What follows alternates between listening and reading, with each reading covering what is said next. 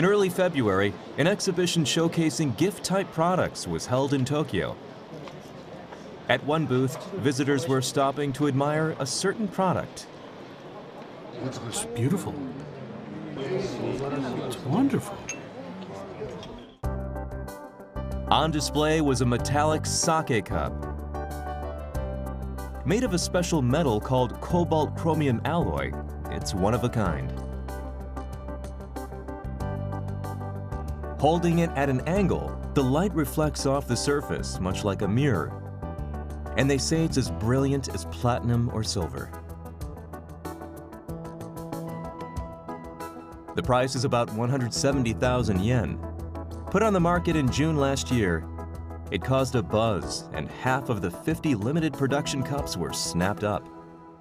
A cup made of this kind of metal is sure to become a topic of conversation among customers.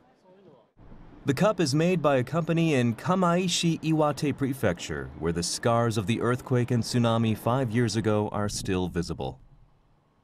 M-Tech is engaged in metal processing. This is the president, Masaru Kubo.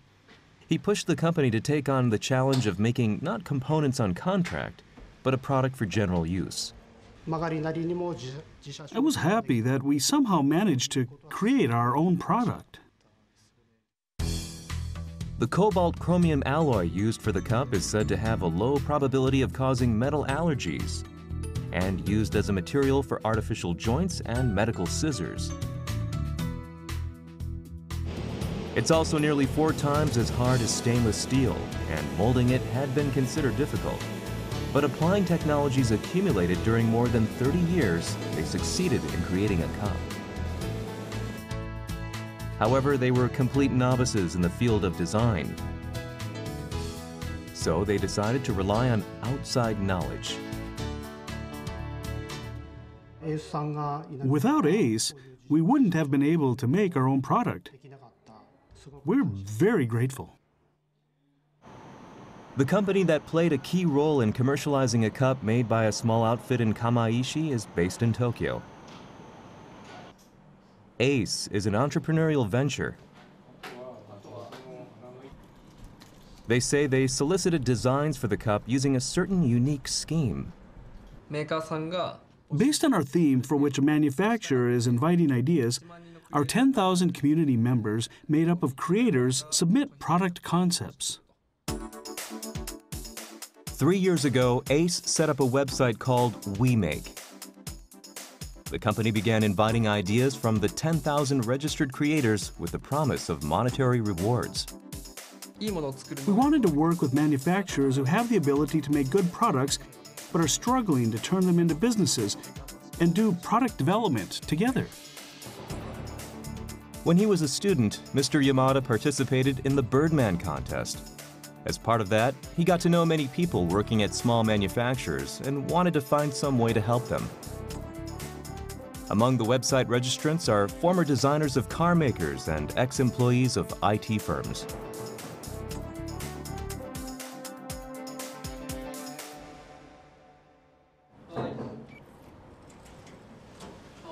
Hello. On this day, one of the registered designers comes for a visit. I still think we need to nail down the measurements. He's a designer whose idea was selected for a certain project and has come to discuss how to commercialize the product. He actually works at a manufacturer of industrial products. For example, if the total remuneration is 1 million yen, half that amount, 500,000 yen, is paid out to the person who submitted the winning design.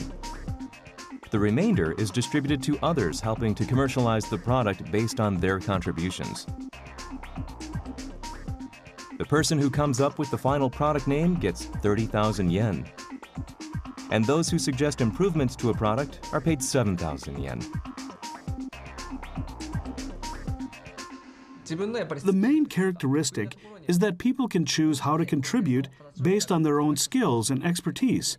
The hurdle for participation is extremely low. Mr. Yamada visits a company that requested help in product development.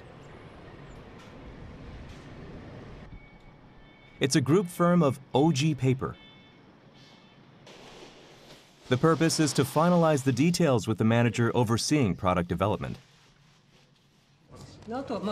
We can keep this as it is, or customers can punch them out. Either way,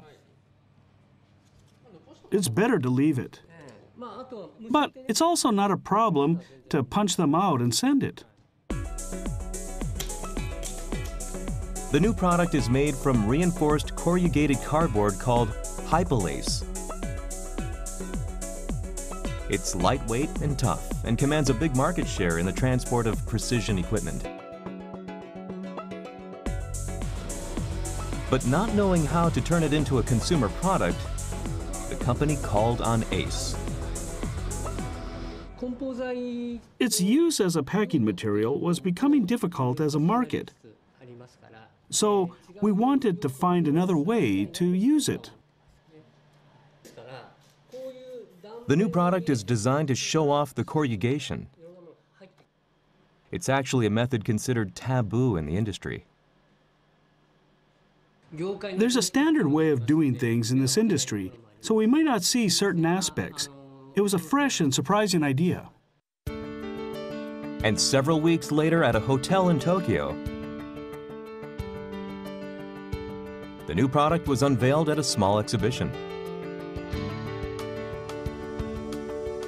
What they came up with was a simple display shelf.